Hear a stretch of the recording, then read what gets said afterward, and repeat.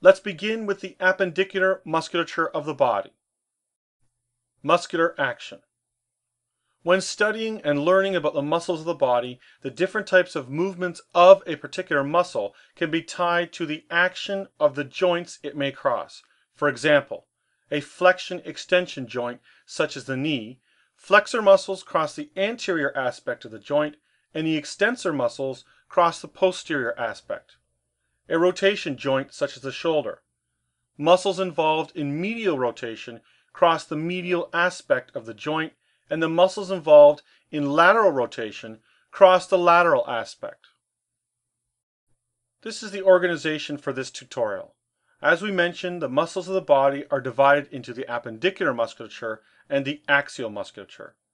In this tutorial, the appendicular musculature, which includes the muscles of the pectoral and pelvic girdles, as well as the muscles of the upper and lower extremities, will be covered first. Then, the axial musculature, which includes the muscles of the head and neck, and the vertebral column, and the muscles of the perineum and pelvic region, will be covered. A muscular system overview. In this tutorial, we'll look at the different muscle groups in the different regions of the body, including the head and neck muscles, muscles of facial expression, muscles that move the pharynx, and muscles that position the eye. The pectoral girdle muscles, the muscles that position the pectoral girdle and contribute to the movement of the upper limb. The upper extremity muscles, muscles that move the arm, forearm, the hand, and fingers. The muscles of the vertebral column, including the rectus and oblique muscles. We'll also look at the pelvic girdle and the lower extremity muscles.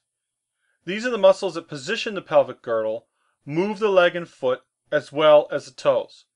Also, the muscles of the perineum and pelvic diaphragm. The following image depicts the major muscles of the body in an anterior view. Above the eye is the frontal belly of the occipital-frontalis muscle.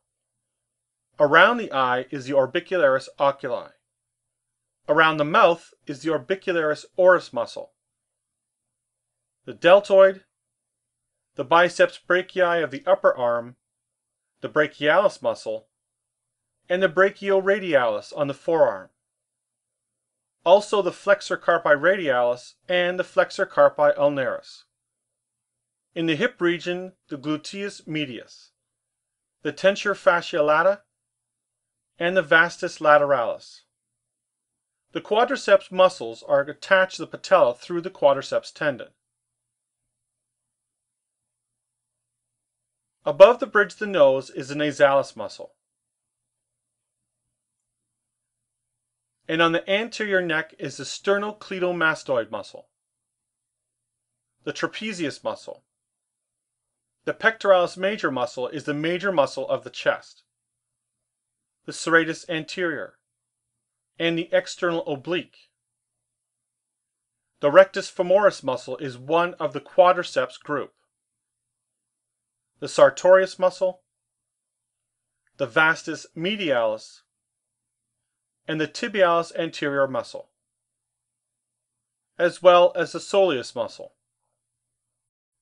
This image depicts the major muscles in a posterior view.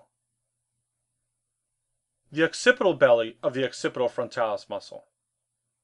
The trapezius muscle, which covers the neck and upper back.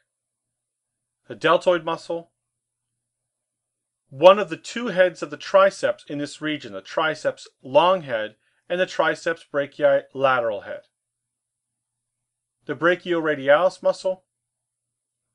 The gluteus maximus muscle, which is the major muscle of the gluteal group of muscles. The biceps femoris. The gastrocnemius muscle of the calf region. The infraspinatus muscle. The latissimus dorsi muscle, which covers the majority of the back. The flexor carpi ulnaris muscle of the forearm, and the extensor digitorum muscle of the forearm. The semitendinosus muscle, and the soleus muscle of the lower leg.